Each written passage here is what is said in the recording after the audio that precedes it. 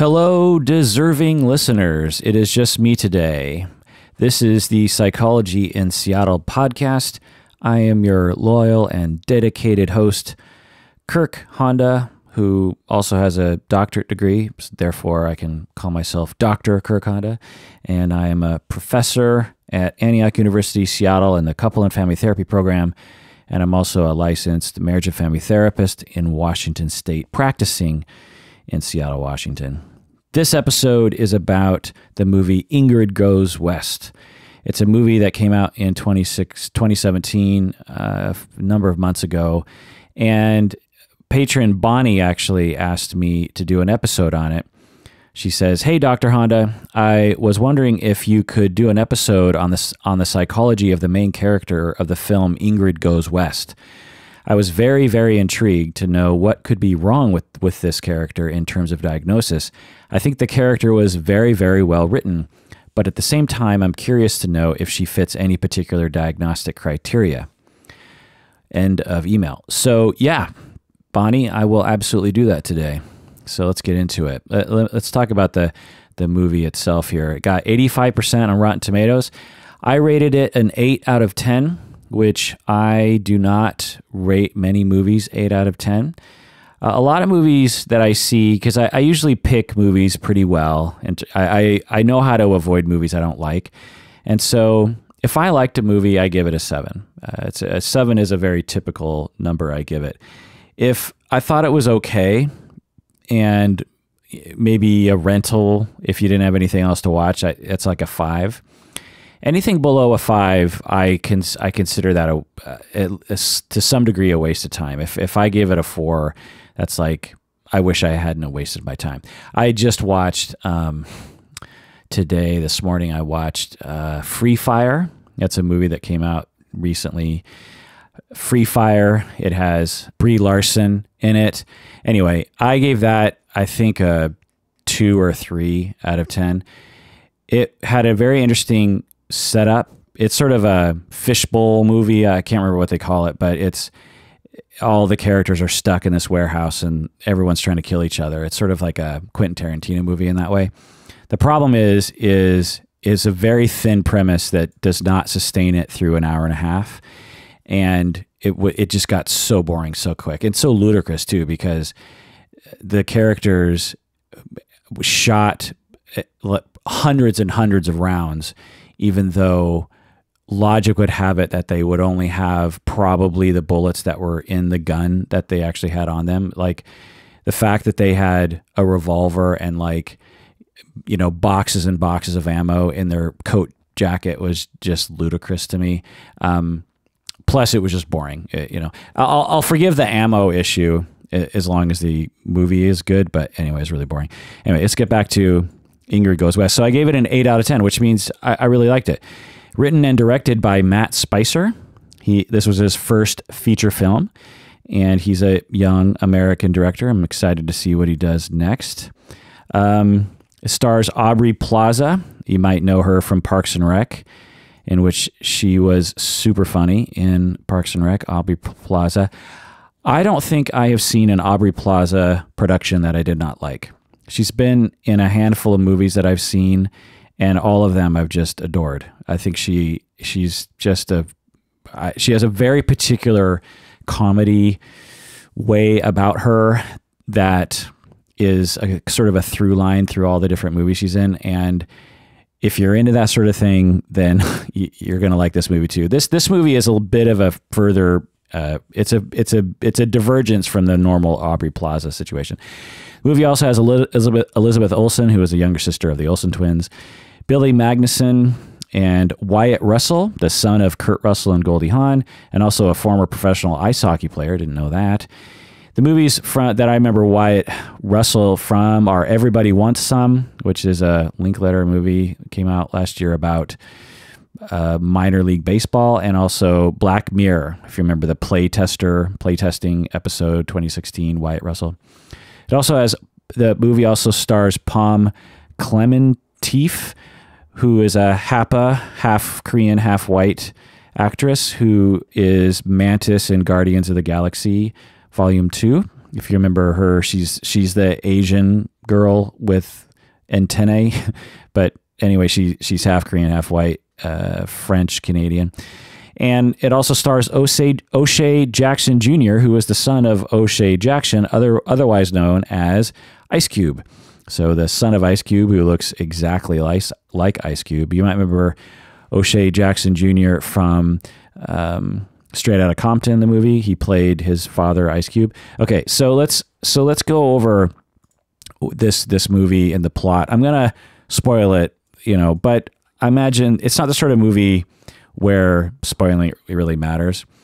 So basically the story goes, Ingrid, played by Aubrey Plaza. So I'll just refer to her as Aubrey Plaza. So Aubrey Plaza, she doesn't have any friends, and her mother died and left her some money, $60,000. And the movie starts off with a girl named Charlotte commented on one of her posts. So Aubrey Plaza is like, ooh, this girl commented on one of my posts. And then Aubrey Plaza pursues this sort of one-sided friendship with her, and Charlotte's like, get away from me. And then Charlotte eventually gets married, and then Aubrey Plaza shows up to the wedding, and she's really angry, and she sprays mace in her face during the wedding because she's really angry at her for not inviting her to the wedding. So right off the bat, we see this scene where we understand that Aubrey Plaza is very vindictive and obsesses on particular people as friends, and is an outcast and very lonely. So Aubrey Plaza, after this, so her mother's dead, she has this money, and she's kind of depressed, and she discovers Taylor Sloan, who's played by Elizabeth Olsen, whom I'll just refer to as Elizabeth Olsen, the younger sister of the Olsen twins. I am the cute one, if you remember that song. Okay, so Aubrey Plaza discovers social media influencer named Taylor Sloan, who's played by Elizabeth Olsen. So this is one of those things like that has only emerged in the last 10 years or so, a social media influencer, right? Someone who potentially might even make a living off of their blog about where they eat and what sort of clothes they wear and what books they read, and with the idea that so many people are following them and will run out and do whatever they're doing, right? And so, Elizabeth Olsen goes to a nightclub and says, "Oh my God, this is the best," and then everyone else shows up there later. And so, I think that's her job, and that's what she does in Los Angeles. And so Elizabeth Olsen responds to Aubrey Plaza online. Elizabeth Olsen just sort of reaches out to some of her fans, and Aubrey Plaza instantly becomes obsessed with her. She's like, "Oh my God, this famous person responded to me online." And so Aubrey Plaza picks up and moves to LA and she's like, "I'm going to meet Elizabeth Olsen. I'm going to become friends with her." And she uses some detective work and figures out how to work her way into Elizabeth Olsen's life, and she ends up kidnapping her dog. And then when Elizabeth Olsen puts up flyers, Aubrey Plaza says, "Hey, I found your dog. Oh my God, your dog was wandering around." And Elizabeth Olsen is like, let me pay you. Let me give you the reward. And Aubrey Plaza's like, "No, that's okay. How about we just, hang out for a bit and get to know each other?" And Elizabeth Olsen and Wyatt Russell are like, "Okay, fine," because that's Elizabeth Olsen's boyfriend. And they quickly become best friends. They're very similar. They're very into their phones. They're very into Instagram. They're very catty against other people. And and Aubrey Plaza sort of is very deferential, very worshiping of Elizabeth Olsen, and Elizabeth Olsen likes that. And Aubrey Plaza starts screwing over everyone just so she can make sure that her relationship with Elizabeth Olsen, this social media influencer, is strong. And then, so everything's going perfectly. And Aubrey Plaza's like, oh my God, I have a best friend and she's great. And I finally feel good about myself. And I can relax and we can have fun. And this is just the best. And then enter plot point. Elizabeth Olsen's bully kind of privileged white boy brother enters the story. And he's instantly weirded out by Aubrey Plaza. He's just like, what is this new girl like doing around my sister, just hanging around her all the time? And he starts to look into her and he figures out that she is actually a stalker, essentially. This brother kind of does some internet Googling and like, wait a second, this Aubrey Plaza girl, this Ingrid, she's not who she says she is. She's just a fan of Elizabeth Olsen, and she's sort of wormed her way into her life. And so Ingrid doesn't like that. Aubrey Plaza's character doesn't like it. She's like, oh, this brother is interfering with my relationship with my best friend. And, you know, she becomes quite panicked and upset. And so the brother starts to influence Elizabeth Olsen to move away from Ingrid, away from Aubrey Plaza. And Aubrey starts to freak out, and Elizabeth Olsen is like, oh, wait, so Aubrey Plaza isn't who she says she is. And then Aubrey Plaza kidnaps the brother and tries to make him be quiet about it, essentially trying to intimidate him into, you know, being afraid to say anything. And there's a scuffle and something kind of goes wrong, and then Aubrey Plaza hits him in the head with a crowbar to get him to, you know, be quiet or something. And we never find out in the movie whether or not she killed him or not, you know. So it's possible that she actually killed him, but we don't. I mean, she at the very least hurt him very badly. So then later, Elizabeth Olsen, regardless of Aubrey Plaza getting this brother to shut up, Elizabeth Olsen eventually is just like, moving on. I'm not going to hang out with Aubrey Plaza anymore. And so Aubrey Plaza's character, Ingrid, her life starts to fall apart. And she becomes very depressed and she doesn't know what to do. But, you know, as soon as her very temporary best friend rejects her, she falls apart. She doesn't know what to do. And so at a certain point, she desperately, she's running out of money, and eventually she just decides she's going to kill herself. She's just like, that's it. I'm very distraught. I'm very distressed. No one likes me. My last two best friends were just fake best friends, and I can't even seem to manage that. I'm just a terrible person. And so there's this really, from my memory anyway, very accurate, heart-wrenching scene in which she prepares to kill herself. But she does it on live stream because that's how she interacts with the world. So she says, okay, I'm going to die. I'm going to post this for everyone to see because I just want to be honest. And for the first time, she's really honest. You know, instead of trying to portray herself as some, you know, special, happy, awesome person, she presents herself in this raw, honest way and tries to kill herself. And she seems, from my memory again, legitimately remorseful for her actions and really, really sad. It's just a very sad scene. Well, Ice Cube's son, the character, is watching the live stream of it and somehow figures out a way to rescue her, sends an aid car or something. And so she doesn't end up dying. And she wakes up in the hospital and learns that he had saved her.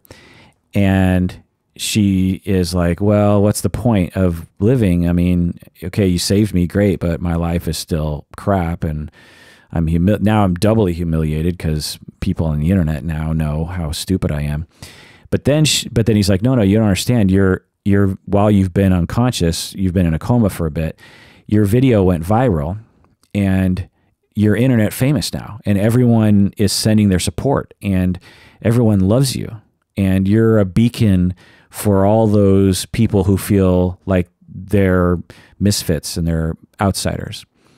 And the movie ends with her smiling about that, and then the movie ends. So it's a dark ending.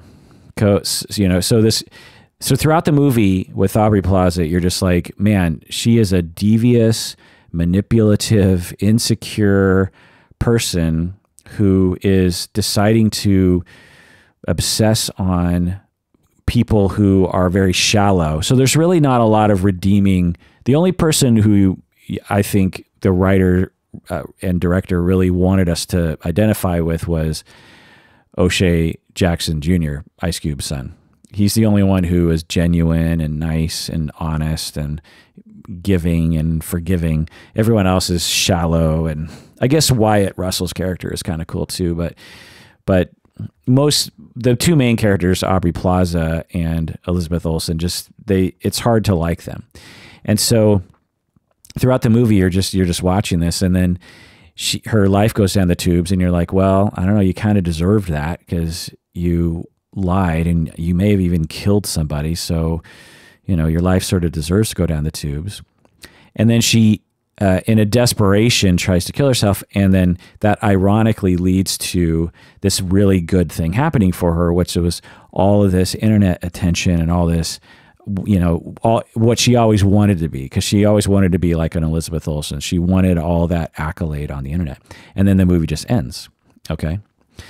So the response was, there was a lot of criticism because people are saying that this movie glamorizes mental illness.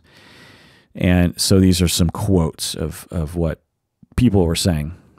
Matt Spicer, he's the writer-director. Matt Spicer, a young white man, sold a comedic depiction of a young woman with a mental illness for profit, unquote. So this is a part of a larger article in which the author is trying to say that Matt Spicer doesn't understand what he's doing, and that he's a privileged young white man, and that he is making fun of mental illness, and it made him a lot of money. Okay. Another person said, or maybe the same person, I just have a bunch of quotes here. The implication that a person living with mental illness needs only the validation of a bunch of anonymous followers to feel better and go on with their lives is not only absurd, but insulting, as it downplays the seriousness of mental illness. So in this quote, the person is saying, you know, at the end, she gets all this internet attention, and then this person's, and that's what they're saying is like, Matt Spicer seems to think that this would solve her problems. And that's stupid, because of course, internet attention will not solve your problems. Another quote here. The fact that suicide is handled in such a flippant way is not terribly surprising, since suicide has always been romanticized in movies, but it's particularly troubling to see it handled so casually in this day and age, unquote. So this quote is saying that the movie handles suicide flippantly, and that there's a lot of very flippant suicide depictions as of late. Essentially, it's a kids today argument. Kids today don't know how to make movies. They don't know how to depict suicide in a responsible way. Okay, so let me address this. First off, I completely disagree with these things. This Ingrid Goes West, this movie, it's a piece of art. And when you watch it, you're going to see something different than when I watch it, which is something different than whoever wrote this article saw when they saw it. So, you know, it's hard to say what is reality when it comes to this movie. But in my opinion, when I watched it, as a person who works in mental health, I did not feel as though it depicted mental illness in a bad way. The other thing here is that in all the articles that I read, and I read dozens, none of them ever proposed what mental illness the movie was trying to portray. They just said, clearly Aubrey Plaza's character, Ingrid, is mentally ill. And then they just sort of end there. And none of them, from what I remember, actually talked to an actual mental health clinician. It was just like a lot of sort of movie reviewers and other kinds of people, commenters, editorial people just saying mental illness, mental illness, mental illness. And to me, the quote unquote mental illness that this is depicting is not, I don't consider it to be in the same class as like quote unquote other mental disorders, right? It's a, which I'll get into more in a second, but anyway, but putting that aside, the fact that she needed a bunch of validation is a part of her disorder. So it ends. So it all depends on how you see the ending. So if you see the ending as the moral of the story is all you need is internet attention and everything's going to be okay. But to me, when the movie ended, I was like, oh, what a clever ending, because she got what she wanted in the end, but it's an empty, it's not a happy ending, because very quickly Ingrid's life is going to spin out of control again. She's not, the fact that she's getting internet attention isn't going to solve her problems. Her issues of insecurity are going to persist, and that's not going to go away. And so to me, it was like, oh, as I'm watching it, I'm like, oh no, Ingrid, you should not be smiling at this. This is not what you need. And how dark of an ending it was, and how clever of a, because whenever you write a movie or any story, you have to have some way of ending it, meaning that you can't, in the middle of a story plot, just end the story, right? You have to have it, the arc wrap up somehow. And so this was a clever way of wrapping it up in terms of, they could have had it end with her dying. Okay, that's one way. But instead it's like, oh, actually her attempt to kill herself when she was totally honest and raw with the internet was actually a moment in which she finally got what she wanted, but what she wanted is not what she needs. So to me, that's how I saw it. So I didn't see it as an irresponsible ending at all. The other thing is this whole kids today not handling suicide in a responsible manner, I find to be not only kind of silly, but also a little repugnant, because with the 13 Little Things Netflix show, it was a lot of the same talk. There was just a ton of criticism for that show for quote unquote depicting suicide in a flippant manner. And I'm here to tell you, as someone who actually works with people who have suicidal ideation and has had clients attempt and complete suicide, and I've worked with hundreds of supervisees who have had suicidal clients. My reaction to 13 Reasons Why, and to Ingrid Goes West and the suicide it depicts, my reaction is like, oh, good, we're actually talking about it now. We're actually showing what it's actually like. In 13 Reasons Why, the suicide scene is anything but flippant. It is traumatic. In fact, I did a whole episode on that show, and what I told people was, if you're even a little bit skittish about blood, do not watch that scene, because I am not a person who shies away from violence in movies. I can watch, for the most part, I can watch pretty much any depiction of violence or suicide for that matter, and it'll affect me, but it won't traumatize me. This scene in 13 Reasons Why was mildly traumatizing to me. It was so realistic and so graphic, but realistic, realistic, very realistic, but graphic, that I was midway through the scene. I was like, oh, I don't think I should be watching this. This is like going to damage my brain. It's too real, because usually in the movies, when they depict suicide, someone jumps off a bridge or they cut their wrists, but they'll just show it real quick, or they'll show a lot of blood, but they won't show like the anatomy involved, if you know what I'm saying. And those scenes can be very difficult to watch too, but 13 Reasons Why scene was pretty bad. In Ingrid Goes West, there's no graphic violence of it, but the movie does depict the downward spiral that Ingrid takes as she heads towards suicide. And just how fragile she was, and just how she seemingly pushed herself into a corner and had nowhere to turn. In that way, I thought it really depicted it very well. And again, in my experience, accurately, in terms of the emotional vibe I got from that suicidal attempt. But again, another clinician could look at it differently. But honestly, I think there's this societal reaction to suicide in any depiction of any situation in the negative, because people don't want to acknowledge that suicide is a thing.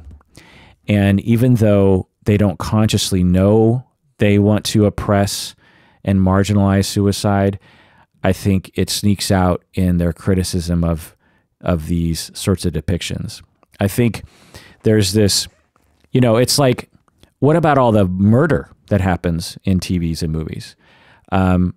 Think if you were just to look at depictions of murder or of self-defense killing, just people killing people with guns. If you think about all the violence in which a gun is shot and someone is injured or died, and someone is injured or they die, think about the various levels of flippancy versus seriousness versus responsible depictions of that. Well, I don't see a lot of people writing blogs and articles, full articles about the way in which a TV show or a movie is very flippant about gun violence, right? It's like, how come when we depict violence about suicide, it has to meet these impossible criteria in order for it to be good enough to have been made, right? Suicide is more prevalent than murder. I just want to repeat that. In most states, it's suicide is either at the same rate of murder, or it's high, or it's as much as double the rate. I think in Washington State, it's like twice as many people die from suicide as they do from homicide. I just want that to sink in. So how many suicides do you see in movie and TV? How many homicides, meaning that someone kills someone else for whatever reason? How many homicides have you seen? I think like the average teenager, 13-year-old or something, I can't remember the exact stat, but in a year's time, they see thousands upon thousands of homicides depicted in movies and TV. There's a lot of PG-13 movies where hundreds of people die in the span of, the time of the movie. And yet, because we have this weird puritanical, I don't know, like religious residue around suicide or something, or just unfamiliarity with suicide or something, as a society, we become very skittish whenever suicide is discussed, depicted, particularly when young people are shown to attempt suicide. And the reality is there's a lot of people who are attempting, and a lot more young people who are thinking about it. And we need to wake up to that, and we need to stop marginalizing and criticizing the messengers of that reality. And I think Ingrid Goes West depicts that well. Now, again, the way that I see it is that the suicide was a sort of bump in the road. And when she woke up, there were these quote unquote rewards for having attempted suicide, in that everyone is now supporting her. But the way I see it is that pretty soon she's going to be thinking about suicide again anyway, because she lacks a self. And let me get into like what mental illness, quote unquote, she might be suffering from.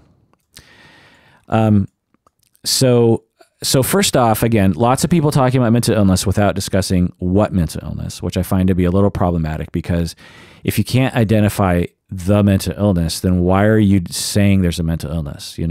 Like, unless you know what mental illness is, you're probably as an online writer or as a magazine writer, you're probably just taking a guess that it's a mental illness. And I find that to be irresponsible for writers and journalists to claim that Ingrid has a mental illness without consulting with someone about what mental illness and reporting on that. I find that to be irresponsible, because I'll get into that more in a second. The other thing is that there's a lot of writing on the internet in journalists writing that Ingrid suffers from social media obsession and phone addiction, these kinds of things.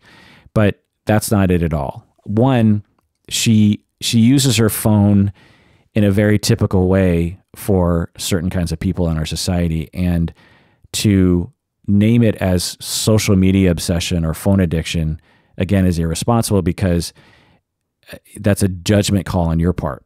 You know, there's a lot of that going on right now, where essentially older people or people who just don't use their phones very much, looking at younger people and saying, oh my God, phone addiction. And, you know, it's a very tricky subject, because addiction is a very serious word.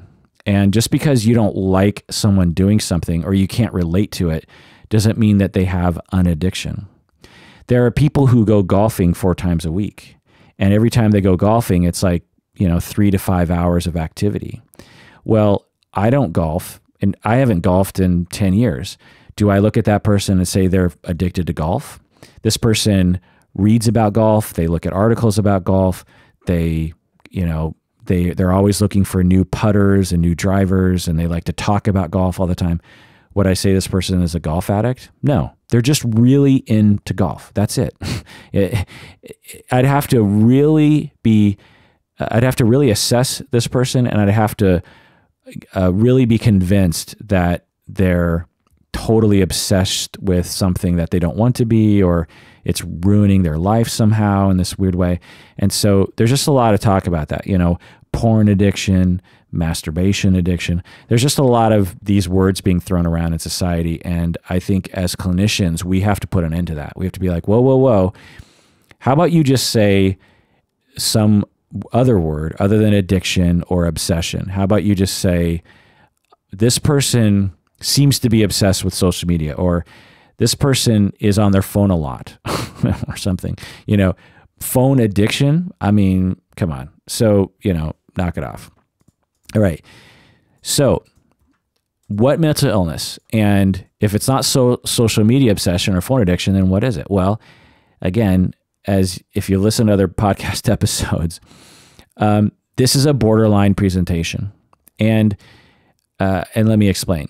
And some of you might be thinking, do you see everything as borderline, Kirk? And, you can make an argument for that. But I think that borderline is one of those conditions that movies and TV shows and writers just love to depict, even though they don't know they're necessarily depicting it. I think there's just, and I'll get more into that in a second, but let me go over like the borderline personality traits. Now, the way I see borderline is it's a personality, not necessarily a disorder. So, the DSM likes to designate borderline as a disorder, but I consider borderline to be a spectrum. So you can have a little bit of borderline personality or a lot of borderline. And perhaps at the a lot of borderline end of the spectrum, that's when you start qualifying for the personality disorder. Borderline originally was not a disorder. It was just a label that psychoanalysts and psychodynamic people put to a particular sort of personality, just like a lot of the other personalities.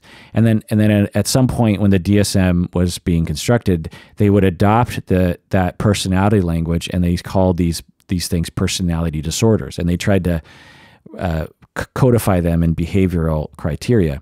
But originally, it was just a way of describing a particular personality, like extroverted or something. It's just a borderline personality, and you look at the spectrum in which people are on. Okay, so how is she borderline? Well, she's clearly not securely attached, and she clearly is she's clearly desperate for attachment security. Another way of looking at borderline, if you're familiar with attachment theory, is a preoccupied insecure attachment style. It's someone who is is really desperate for attachment, security. They're looking for a loyal friend or family member. They're looking for someone who loves them unconditionally. Before moving forward, let's take a break. How about that?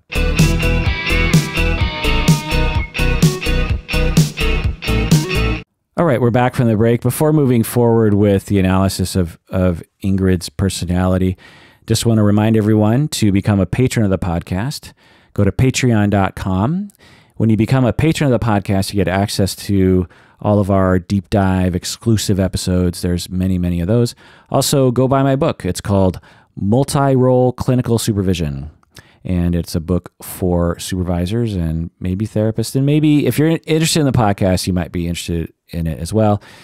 I think Amazon has it at $38, $35 to $40, somewhere in there. And so it's not too expensive.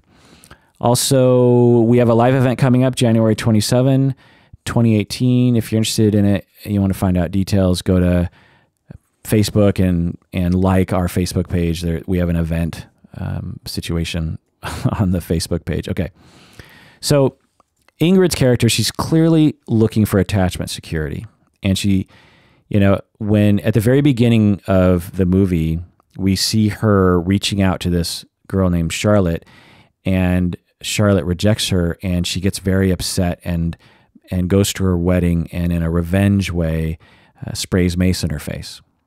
Well, this is a comedic depiction or an exaggeration of borderline personality, in which when you have borderline, you've been abused and abandoned and made to feel as though you're worthless.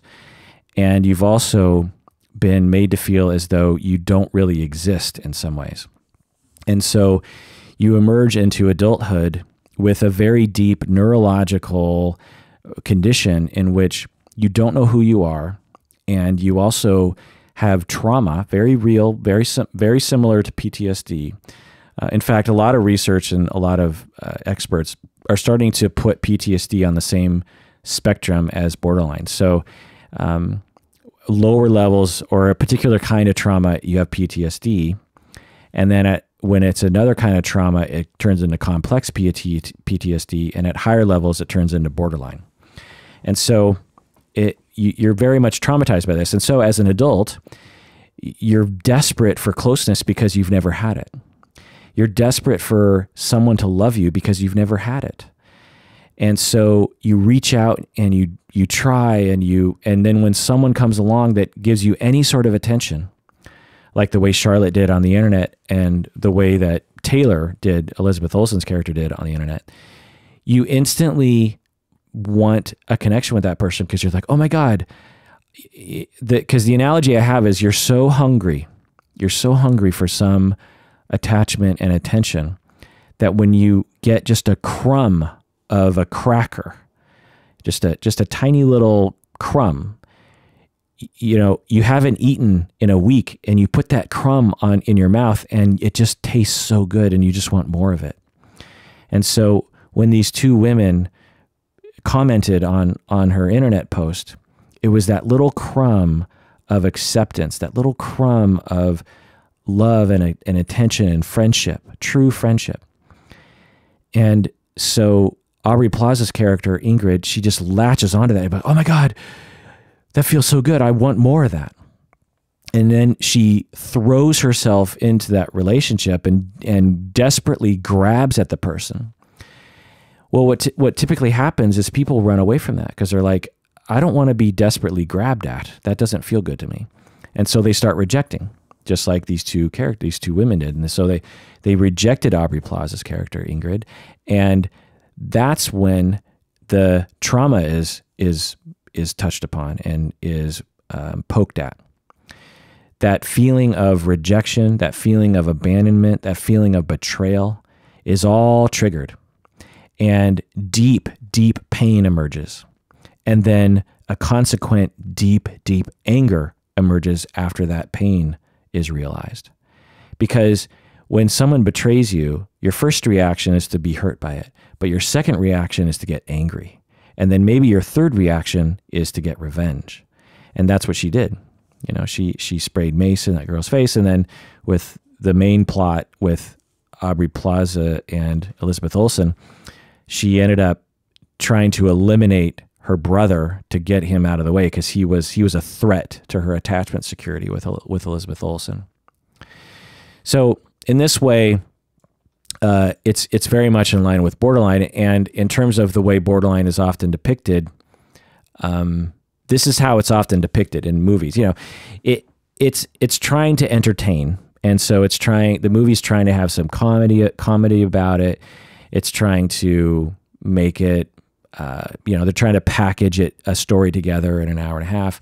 And so, would I say, hey, if you want to know what Borderline is, watch Ingrid Goes West? No, I wouldn't do that. But I would say watch Ingrid Goes West and then let's have a conversation, But anyway, so then at the end, when she's totally rejected by Elizabeth Olsen's character, she completely falls apart. She desperately tries to reach out. It's not working. She's trying all these different angles to get back into her life. It's not working. And she feels terrible. And all that trauma is emerging. Now, they're not talking about that because they're trying to keep the story kind of tight. They didn't want to. I could tell the writer was like, I'm not going to talk about her history. I just want this to be a clean story about these two women. And maybe she has a bad history, but maybe she doesn't. We just don't know. Well, so I assume that if this character was real, that she would have a very difficult childhood of abandonment and or abuse or both. And so all this, emerges for her, and she becomes suicidal, because when you feel that bad, when you feel that worthless, and you're alone with your thoughts and feelings, and you're looking at yourself and you see nothing. That's one of the things about Borderline that's very peculiar to me, is that people with Borderline will say, I don't know who I am. When I look at myself, I see a void. I'm empty. I'm broken. There's nothing on the inside, and it's terrifying. And so all those things are happening. And then she said, and for a lot of people in this situation, what'll pop into their head is suicide, because the suicide will end the suffering. It's a way suicide is often called upon to end the suffering. The suffering is so great, and they've tried so many things, and so many things have not worked, that they're like, you know what? Suicide is the only way. And so that's what she does. And in this moment, she lets go. She's like, well, if I'm going to die, I don't care if people see the real me, because no one likes me anyway. And I don't care. People can see who I am in all of my humiliation, and so be it. I don't care anymore. I give up trying to impress people. So that to me felt very consistent with someone who had what I might characterize as mild to moderate borderline. Okay. Or severe preoccupied insecure attachment style. So to me, I felt like the movie depicted it responsibly. Maybe it's just because I totally love Aubrey Plaza and everything she does. I don't know. But the style of the movie to me felt responsible to that mental condition. It also sprinkled in sort of comedy and intrigue, and had some interesting scenes. And yeah, I thought it was pretty good. And I thought it depicted suicide pretty responsibly too. And so when she wakes up in the morning after thinking she would be dead, and she gets all those texts, and now she's like, oh, I'm getting accolades. I'm getting attention. But at the core, she still does not know who she is, and she still lacks a sense of self, and she still has that trauma about being abandoned, and she's still very sensitive to abandonment, and she's still going to get very hurt the next time someone even hints about abandoning her, and she's still going to get very angry. All that is still there, but there's just a little 5-second blip of time at the very end of this movie in which she thinks she has arrived. But of course, she has not arrived, because if there's an Ingrid Goes West 2, Ingrid Goes East, maybe we'd call it, she'll start all over again.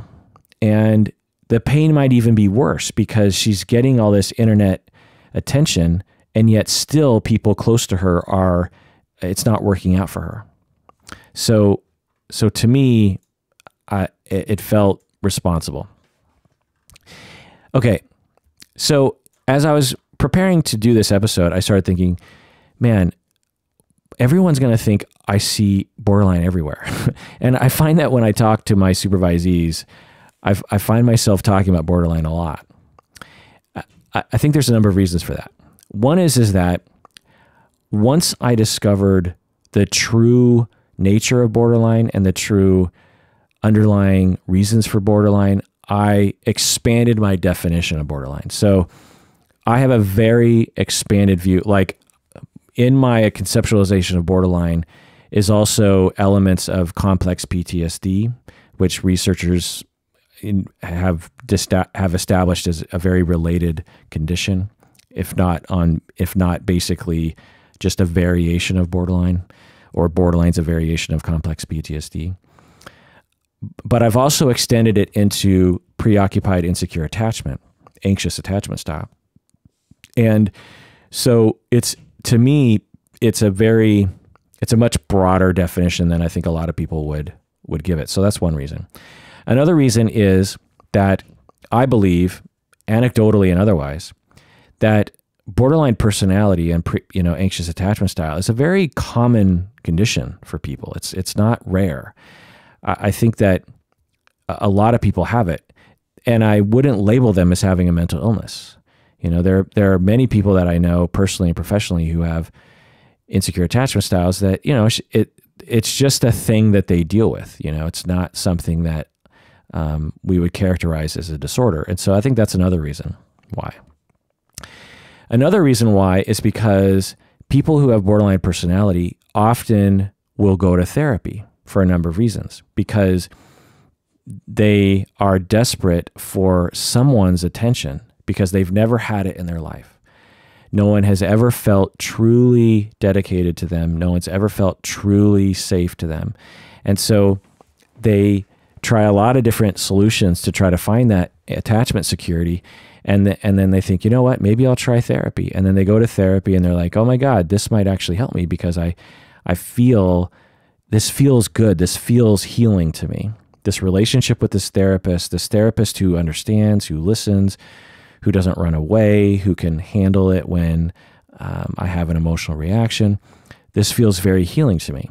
It's also terrifying to people with borderline because what if the therapist rejects them? That's a very terrifying thing, the deeper their relationship gets. So that's another reason why I find myself talking about borderline a lot, is because a lot of the people who suffer from various different conditions, borderline people are just much more likely to seek help with a therapist. For example, if you have an avoidant personality, the chance that you're going to go to therapy is a lot less because you avoid things like that. So I think that's another reason why I talk about borderline. Another reason why I talk about borderline a lot is I'm realizing now that movies, as I said earlier, and writers and TV shows love to talk about borderline. They love to have characters that have elements of borderline. Off the top of my head, I can think of many movies that depict borderline. Things like The Cable Guy, which I did an episode on, Girl Interrupted, Fatal Attraction, Single White Female, Gone Girl, etc. Now, you could argue that these aren't actual, or they're not accurate depictions of borderline, or they're extremely exaggerated, horrific versions of borderline, which I would say is true also. But for whatever reason, our society loves to tell stories about particularly women, but some men, who become very obsessed on people and stalk people and become very hurt when they get rejected. There's just something, I don't know, just something very interesting about that dynamic to us. Not sure why. I thought about other diagnoses that tend to get a lot of airplay. Obviously, psychopathy, antisocial personality gets a lot. Things like Mindhunter and Game of Thrones, American Psycho, Nightcrawler, Silence of the Lambs, Clockwork Orange, No Country for Old Men, and many, many more. We love because there's nothing more, we love villains and heroes, and there's nothing more villainous than a psychopath. Star Wars, for that matter. We also like sexual sadism, right? Game of Thrones has a lot of sexual sadism. Also, The Accused has sexual sadism in it, and many, many more. We have another affinity for PTSD. I'm actually watching the new Netflix show, The Punisher.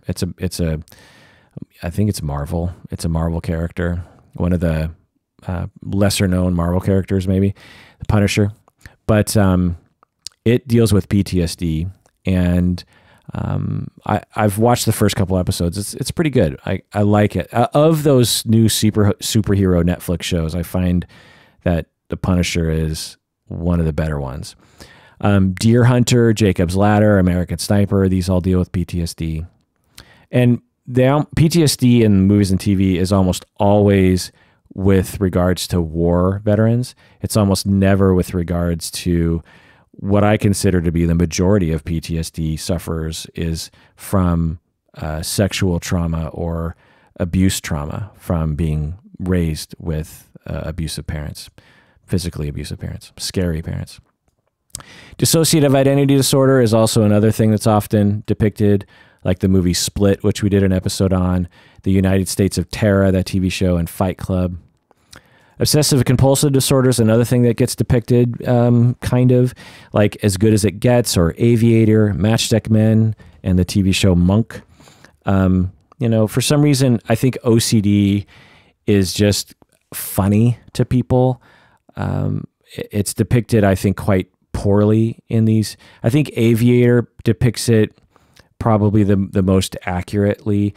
OCD is a terrible condition. It's not the way it's depicted in movies and TV, where it's just sort of this cute little compulsion that people do. OCD ruins people's lives. It is so pervasive for most people. It completely immobilizes them. It makes it so they can't even think another thought. They can, there are people who suffer from OCD that when they're in the throes of their symptomology, all their brain can do for 24/7 is focus on the terror that their brain is choosing to focus on for whatever reason. So movies like Monk and Matchstick Men and As Good as It Gets, it's like, because the thing is if you depicted OCD in a real way, it's not entertaining. There's nothing entertaining about it. It's just tragic. There's nothing funny about it. There's nothing interesting about it. It's just horrible to see. And so, Hollywood likes to take these things and depict it and make it interesting. Same with dissociative identity disorder. It's often depicted as this sort of cute, like, oh, I have multiple personalities. Oh, no. People who have dissociative identity disorder are extremely upset and terrified and demoralized by the fact that their brain doesn't work correctly. It's a very terrifying thing. Other conditions that are depicted in the media are addiction, is like Requiem for a Dream, Train Spotting, 28 Days, Less Than Zero, Flight, man, with Denzel is one of the best depictions of addiction I've ever seen. It's just Flight. If you want to see, it's actually a pretty good movie too, but if you want to see addiction, like real addiction, watch Flight. Because a lot of movies, when they depict addiction in TV shows, 99% of the time, they make it look like, like they'll have someone drinking a lot, but they're not slurring their words, and their brain isn't completely, dysfunctional. They're just sort of like happy or funny or something. And it's like, no, everyone has seen super drunk people before, right? And super drunk people, there's just nothing entertaining about them. It's a very sad thing to see. And Flight depicts that pretty well. It doesn't go full bore, but it gets at like just how pervasive the compulsion is to drink. Other addiction movies, Sid and Nancy, Half Nelson, Don John deals with porn addiction. But okay, so those we can say, are pretty popular movies that depict borderline, psychopathy, PTSD, dissociative identity disorder, OCD, addiction. But there are so many other condition categories that people suffer from. Like, What about other anxiety disorders like panic disorder or generalized anxiety disorder or real OCD? And what about all the other personality disorders? Histrionic, paranoid, schizoid, schizotypal, dependent, avoidant. What about autism, real autism? Not like, ooh, autism gives me special powers, What about like actual autism? The way, people who actually work with autistic people out there, that the way people think about autism because of the way that the media has portrayed it is not the vast majority of the reality of autism. But I won't get into that further. Real ADHD, real bipolar, real depression. Depression is an extremely common condition, but it's never depicted in movies and TV. I suspect because real depression is not entertaining. How do you make a movie with a character who doesn't want to even leave their bedroom to even go to the bathroom, let alone have a story arc, So real depression isn't depicted. Real dissociation, eating disorders. To the Bone was pretty good, but yeah, real eating disorders are often not depicted. Real sexual issues, and the list goes on and on. So for whatever reason, borderline is just one of those things that it lends itself to entertainment in this weird way. And so that's another reason why I find myself talking about borderline a lot in terms of depictions in the media. All right. So bottom line, Ingrid Goes West, I think is it balances well the entertainment, it balances well between providing an entertaining, interesting story about somebody who wants something and then has a fall from grace, but then ultimately kind of gets it in the end. It balances that whole thing with the reality of borderline and the reality of young people's foci at this point. And I thought it was really good. Stylistically, it's fun to watch. There's this whole thing with Wyatt Russell's character in that he is an artist, and the way he makes art is he finds old paintings that other people have made, and then he puts these big hashtags on them, like hashtag LOL. He'll just put this, he'll take someone's old painting of like a prairie with buffalo on it, and he'll put hashtag LOL just right across the front. And it's an interesting way of, the whole movie asks a lot of questions about contemporary art and contemporary efforts at creation, and how everything is sort of a recycled something of someone else's, and everything is like trying to make yourself look a certain way, or sort of false celebrity and false selfhood, but it doesn't do it in a way that feels dismissive of young people. It feels like it understands young people because the writer-director is a young person, while at the same time commenting on that particular kind of culture. So I recommend it. Again, 8 out of 10. I could imagine some people not liking it. I'm trying to think what sort of person you would have to be to like it. I imagine I'm just taking a guess and saying if you're a young person, you'd probably like it. If you like anything Aubrey Plaza does, you'll like it, I would think. If you're interested by my description of this whole thing, my guess is you might be interested in it. I don't know. Anyway, well, that does it for that episode of Psychology in Seattle. Thanks for joining me out there. Please take care of yourself because, why? Because you deserve it.